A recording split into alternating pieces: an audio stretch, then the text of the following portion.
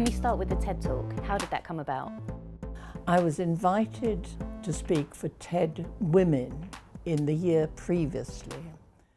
That was in San Francisco, and in fact was taken ill. I couldn't do it. So the next year they invited me to TED proper, which was fine, you know, having got to that stage, because they'd heard me rehearse. First time anyone mentioned TED to me, I sort of said, "What's TED?" If you think about it, compared to universities with lectures and theses, somehow TED is this compact ideas. It's a different way of learning, and I found it quite exciting.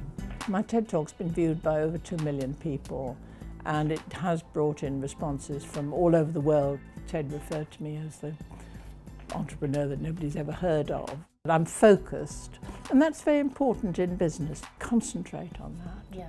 It was a great pleasure to come here and meet you. It's not really work, it's just something I do.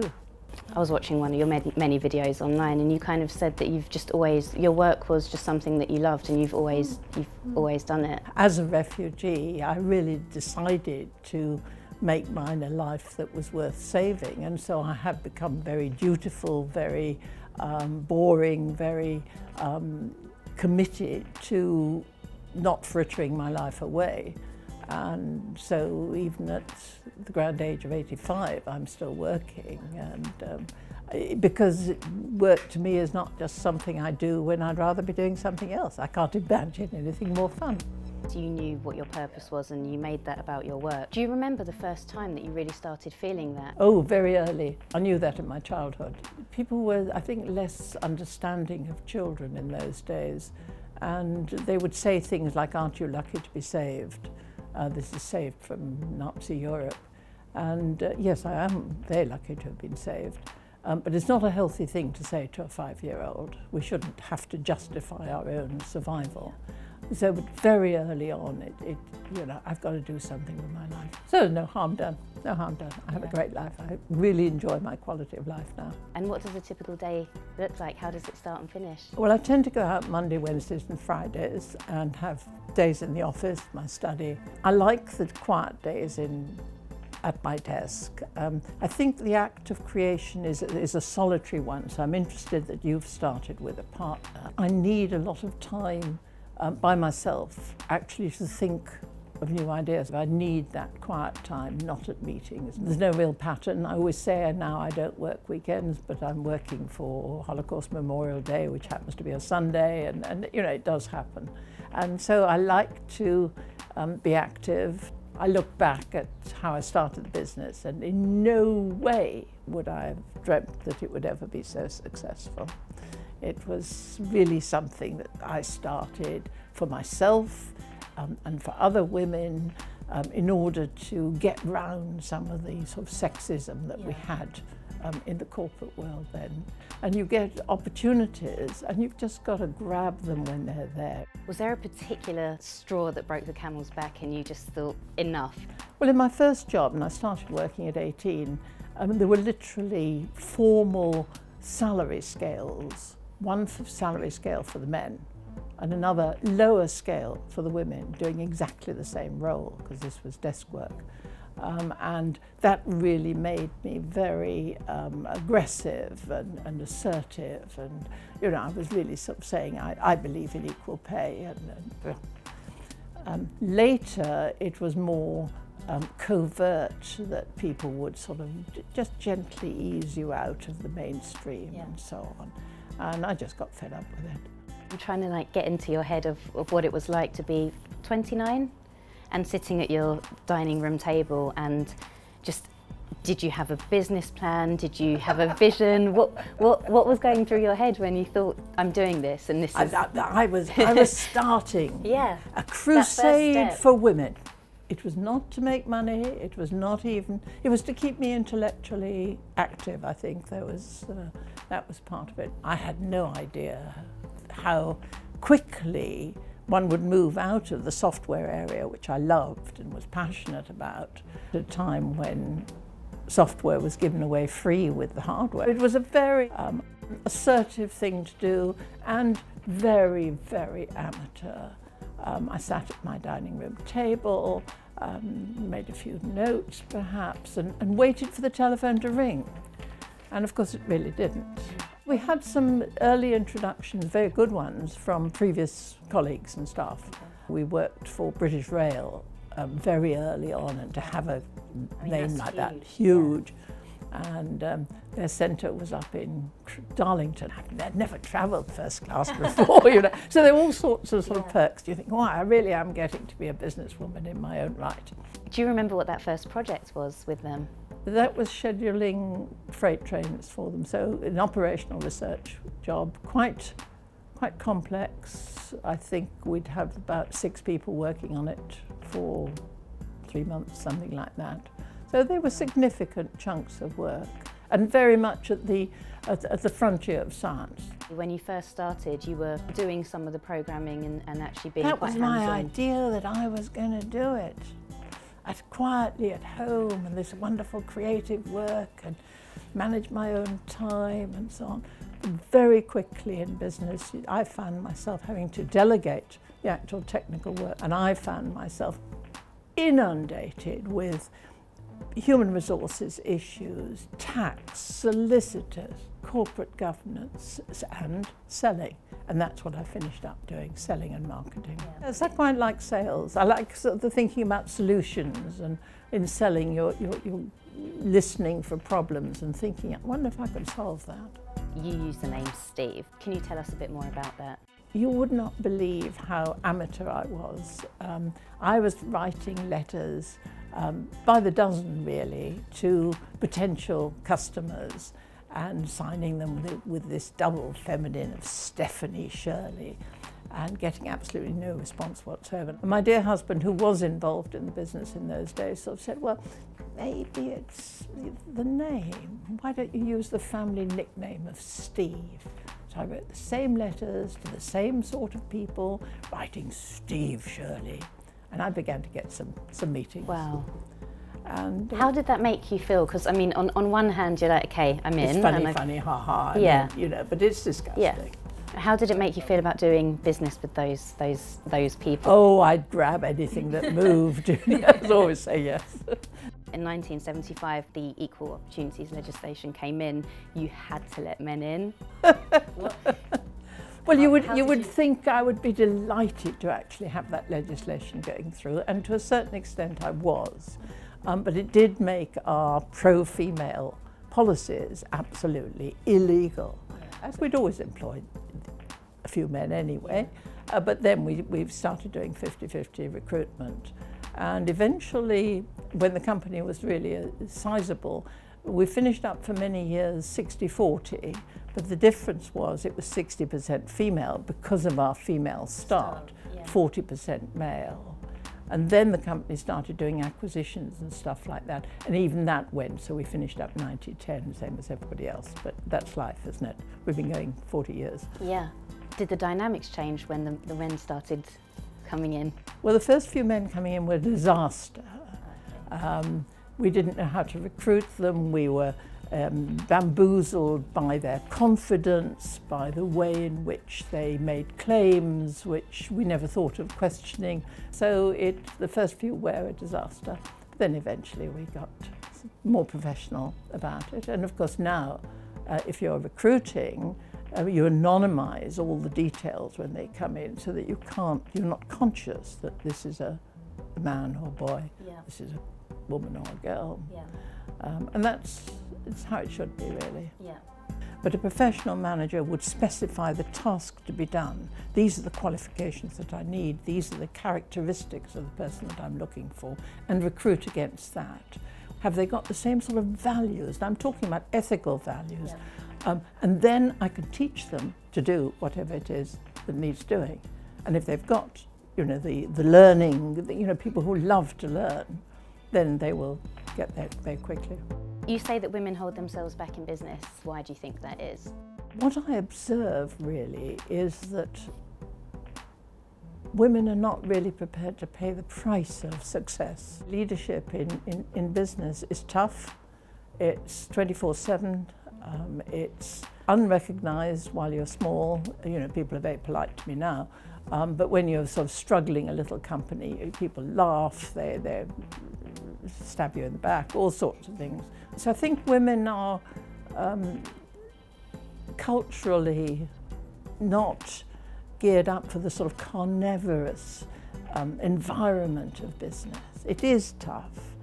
It's not, if it was easy, we'd all be millionaires. And we just have to learn as women, is this something we want to do? What advice would you give to young women starting up their own business today? Exactly the same as I would for young men. Find something that you really enjoy, get trained in it, get trained again so that you're really up to speed, and then just go for it. A lot of businesses do fail. There's no disaster. You can start another one or do something else. But it can be so rewarding, and I don't mean just financially, it really can be great fun. And the people that you work with in a young organisation, they become friends for life. Yeah. My best friend started off as my secretary, yes. That's fantastic. She was an awful secretary. What does success look like to you, and what does it mean to you? Success is actually choice. It allows me to choose what we do on holiday, choose where we live, not always restricted by money. And I mean, I've been poor for a long time. And it's such a relief not always to worry about the cost. To get out of that feeling that money is so important, it becomes more, it just gives you choice. Yeah. We live pretty modestly and haven't really changed our lifestyle all that much. I was a paper millionaire for many, many years. In other words, the business was good, I owned all the shares, I hadn't started giving the shares away, but I still was thinking, can I afford a new pair of tights? I was quite possessive about the company. I held on to it for quite a long time. And so my book is called Let It Go, meaning that you actually realise I could share the ownership as well as everything else. You quoted that the art of surviving life's cruelties and triumphs is learning to let it go. There's a lot of talk about mental health, and certainly I had problems with mental health, partly because of working, but more because of my profoundly vulnerable child. And I really kept it very much to myself. My colleagues hardly knew that they knew I had a child and that I perhaps had a bit of difficulty with them. I had no idea what was going on at home. With experience is that it's important to share. Let it go by talking to friends and colleagues. From the management point of view, I found showing my weaknesses got me much further. Would you have a go at it?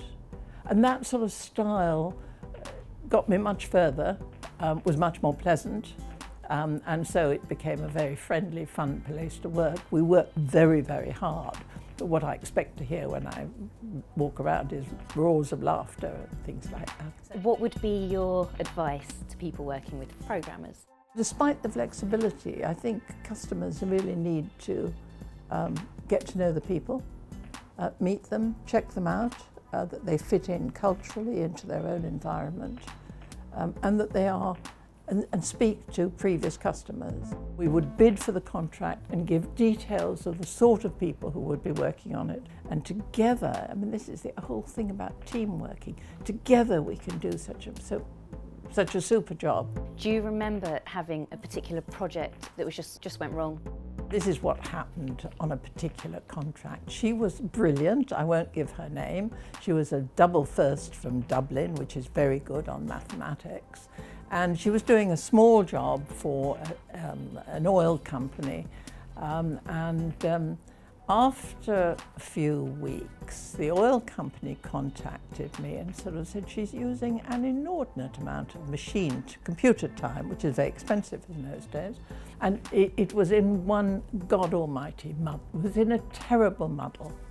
And I think the company could have gone bust on that one because I had to drop everything else, learn a new computer language, build up a team of 3 and descend on it and get it, because we had a time scale to meet.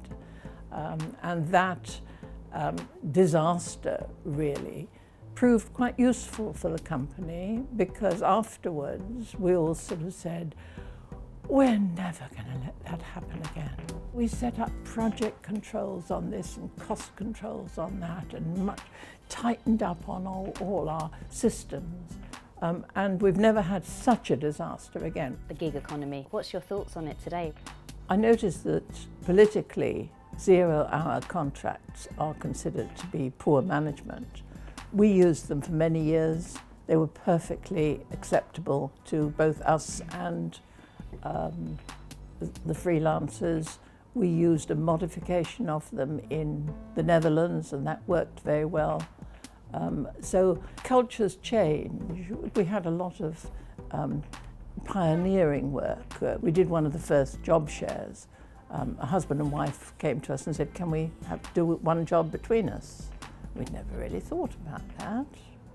Why not, you know? So spent a bit of time working out on a contract, and off we went.